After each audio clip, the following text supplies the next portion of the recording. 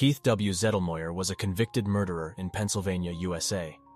In 1980, he was found guilty of killing Charles Devetsko during a robbery. Zettlemoyer was sentenced to death for the crime.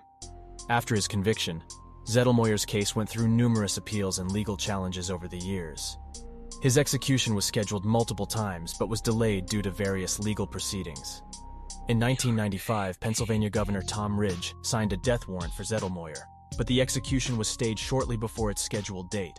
Subsequently, in 1999, Governor Ridge signed another death warrant for Zettlemoyer, but it was again stayed. Ultimately, on May 2, 1995, Keith W. Zettlemoyer was executed by lethal injection, ending a prolonged legal battle that spanned over a decade. His case became a notable example of the lengthy and complex process of death penalty appeals in the United States.